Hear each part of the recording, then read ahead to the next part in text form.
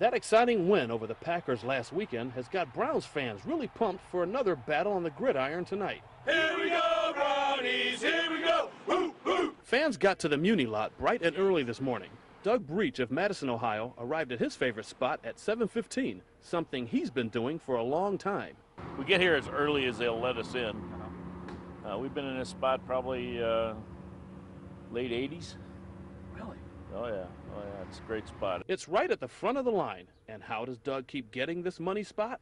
The only thing we have here is we have our flagpole cemented in the ground, and usually when people, if somebody comes up early, they see us put our flagpole in the hole, in a permanent hole in the ground, they usually yield. Doug's friend and Muny lot brother Bill Kostelnik has even been given the title Mayor of Muny. I've only missed 2 games out of 27 years. Illness.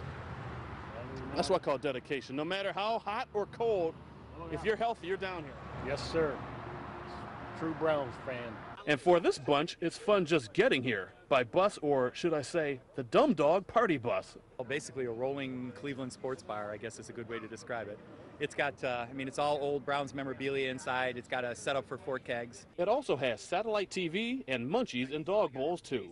With all this hoopla, let's get the party started. At the Muny lot, Stephen Cummings, News Channel 5.